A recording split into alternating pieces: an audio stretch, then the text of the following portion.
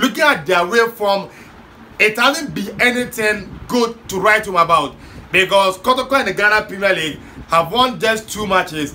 One was against Midiama at Takwa, and the other one was against King Faisal at the Baba Yara Sports Stadium. So in reality, they won just 1 game away, and they're going all the way to Dormaa to play against Aduana Stars, who are firing on all cylinders.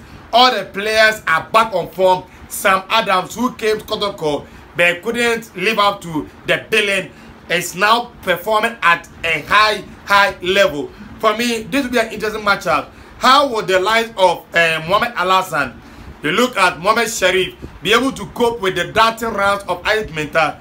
In the game against House of Folk, he just took the House of Folk defenders to the loom.